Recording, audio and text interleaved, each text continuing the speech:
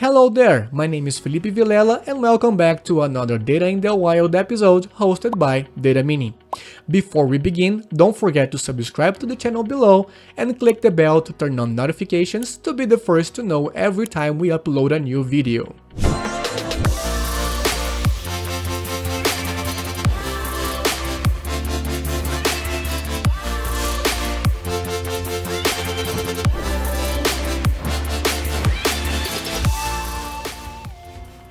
Today we are covering how to create derived attributes and metrics in MicroStrategy.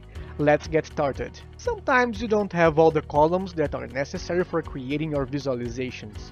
MicroStrategy can help you with that with the creation of derived attributes and metrics.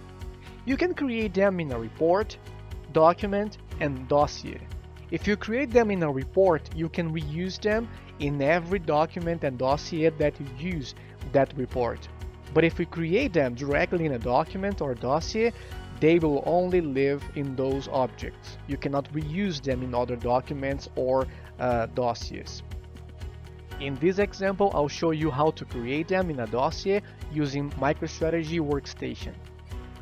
Let's check all the attributes and metrics that we have available in my custom dataset here. I have month, cost, and revenue.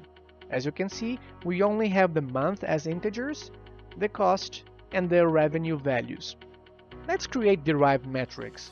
We can do it in three different ways. The easiest one is to right-click on the metric header name, go to Shortcut Metric, and use one of these options here. For example, we can use percent to total and just say by columns. And now we have the percentage that this guy represents of the total. We can also right-click on the revenue, and we can go to calculation, and we can just say revenue minus cost. If we click OK, now we can use this guy, revenue minus cost. That will be our profit. We can, of course, rename this to profit. And the third way is the one that you can right-click here on any attribute, or you can also click here in these three dots and click on Create Metric. In this function editor, we can provide a metric name, a description, you can change the aggregation function, and you can also select here the metric that you want to aggregate, maybe using a max function. Let's say we want to see the max of the cost by a specific level. So you can change the at a visualization level from that to by columns, for example. You can also add a filter, and you can switch to the formula editor, where you can see everything that you did in the function editor. It represents in an expression here in this window. If we just say max cost or the name of this metric and click save, now if we double click, we'll see the maximum cost that we have available in this visualization. So if we just sort cost descending, we see that 533 is the max cost that we have in our data set. So that wraps up the ways that we have to create derived metrics, and now let's create a derived attribute. We can do the same way as we did for the derived metric. You can right-click on any object that you have in your dataset and create attribute, or you can use these three dots here and select create attribute. In this window, we can define the attribute forms for a derived attribute. We can have maybe 2 attribute forms, 3, as many as you want here. In my example, I will just use the ID.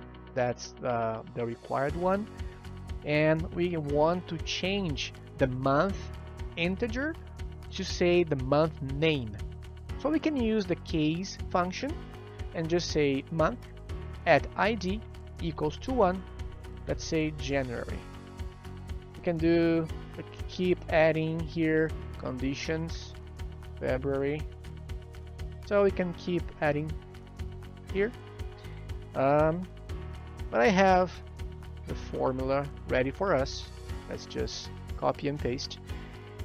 So for every single month number, I'm going to change from the number to the month name. So month equals to 1 January until December. Let's say month name or the attribute name. And now you see that we have a new object here, same as the derived metric. We have fx, but now it's this green object, green icon here. If we double click, now we see the month name instead of the month number. We can remove the month number, and now we have something that makes more sense, and it's easier for the user to visualize and analyze our visualization. So those are the ways that we have to create derived metrics and derived attributes in MicroStrategy. If you have any questions or suggestions for future videos, please comment below. Don't forget to subscribe to know when future videos are posted. Thank you for watching. If you have any questions or suggestions for future videos, please comment below. Don't forget to subscribe to know when future videos are posted. Thank you for watching.